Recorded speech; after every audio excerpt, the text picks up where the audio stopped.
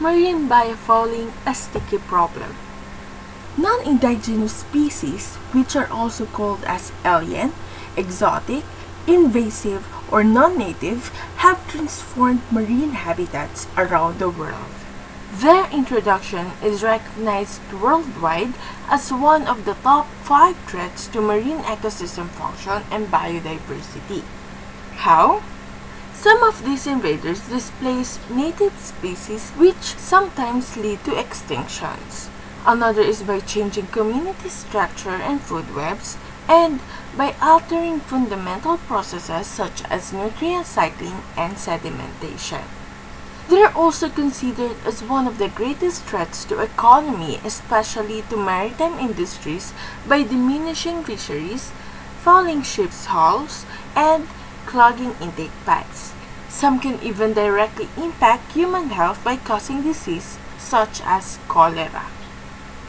Studies have indicated that there are a number of vectors responsible for the introduction and translocation of non-indigenous marine species, and most of these are brought about by anthropogenic dispersal that include the construction of canals, notably the Suez and Panama, which connect waterways, fouling and ballast transport along shipping lines, aquaculture, aquarium species and habitat and wildlife trading, example is live rock, and deliberate introductions like for mariculture. And of these vectors, researchers have indicated that fouling have been facilitated most of the non-indigenous marine species introductions globally. So what is fouling?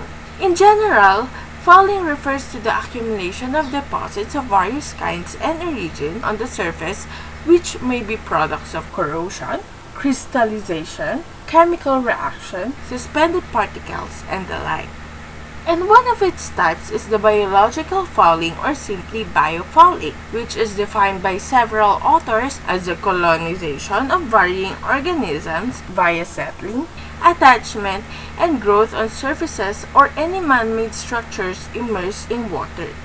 And for non-indigenous marine species to be successfully translocated from a donor region and established in a recipient region, they must pass through and overcome a sequence of events. The species must first colonize and establish on a vessel's hull in a donor region.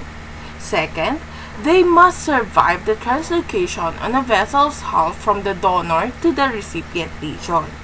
Next, they must reproduce or be dislodged in this region, then colonize available habitat, and be able to complete its life cycle in the recipient region.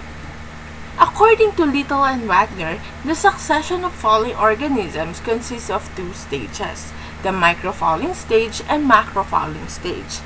So this is the work of Skier showing the classical scheme of biofouling succession. So according to him, biofouling starts with the formation of a microbial film on the surface created by microorganisms such as bacteria and algae. This biofilm creates a favorable conditions for the next colonizers. So this stage lasts 4 days to 2 to 3 weeks long. In the next stage, the surface will be colonized by fast-growing macrofoulers such as bryozoans, serpullids, and ascidians. This is followed by slow-growing invertebrates such as mollusks and sponges. And there are also some other ways of community development. Since Banos is less dependent to biofilm, it can settle right away during the first 2 to 3 weeks. So this succession ends with a short-term climax stage that is characterized by the dominance of bivalves, which can be achieved within a few years.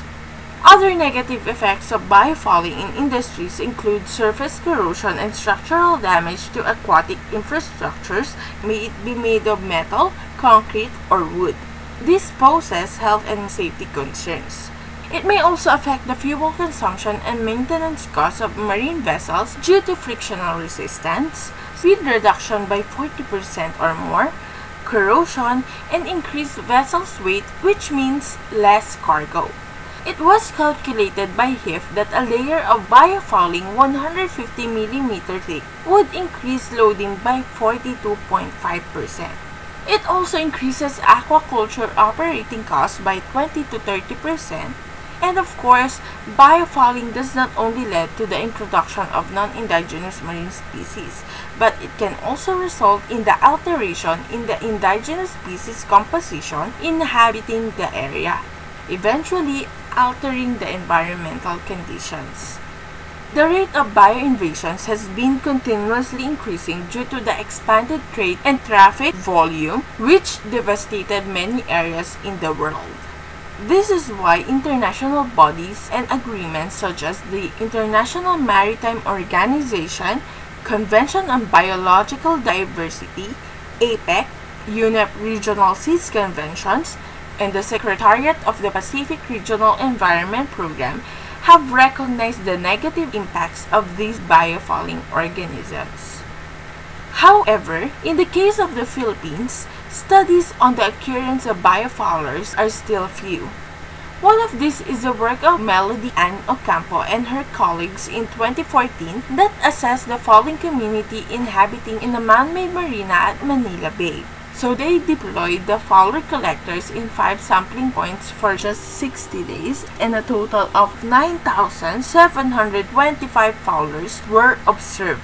And of these, about 2 species was identified to be an invasive organism, namely Mytilopsis salae and the Brachyodontes species.